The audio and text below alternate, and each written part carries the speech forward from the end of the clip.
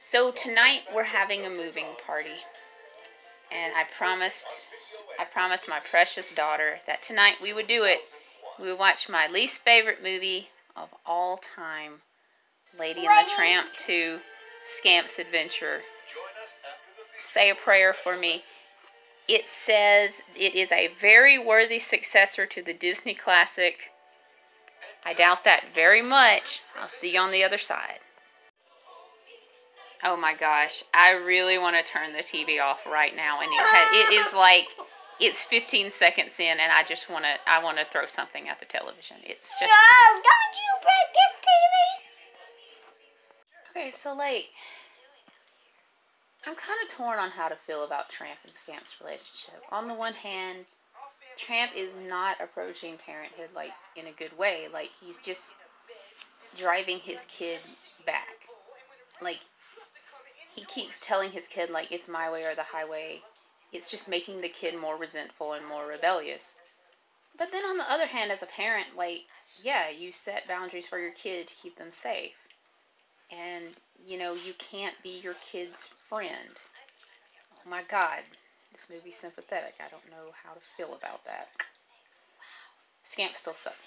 But, like, yeah, I feel that. Like, you can't be your child's buddy.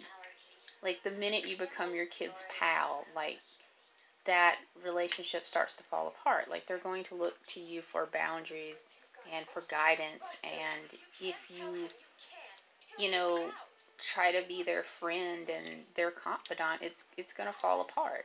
So, I do feel that. I feel Tramp very, very keenly. Exposition train. Almost as good as an exposition murder grizzly, but twice as exciting. It's the Dogs Are About to Bone song. See what I did there? Is Alyssa Milano like the singing voice of Angel? Because it's pretty good. I mean, the song sucks, but her singing voice is pretty good. Talk about Tony and Joe. So do Tony and Joe just, like, wait around for dogs to show up to their restaurant and, like, host impromptu, like, dinner serenades for them? Because if so, they have the best hobby in the Disney universe. Every time Angel tears into Scamp for being just an obnoxious jerk, it gives me life. Like, it literally, like, gives me life. It makes me more powerful.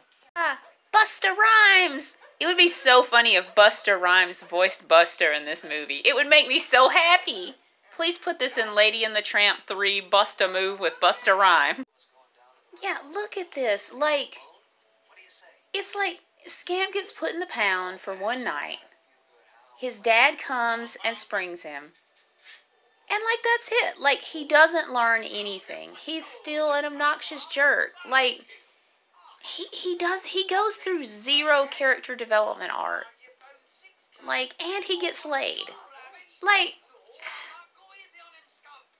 okay, what if, I hate to sound like a bastard here, but what if Tramp, like, got hurt, like Shadow in Homeward Bound? Or, like, what if he went through this, like, really traumatizing guilt experience like Kenai and Brother Bear? Like, you could see how that would be earned, like, when he gets that happy ending.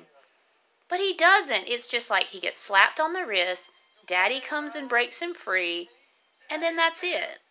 Like, Scamp is every 1% rich kid who gets in trouble, and Daddy frees him, and that's it. Like, he doesn't learn one damn thing.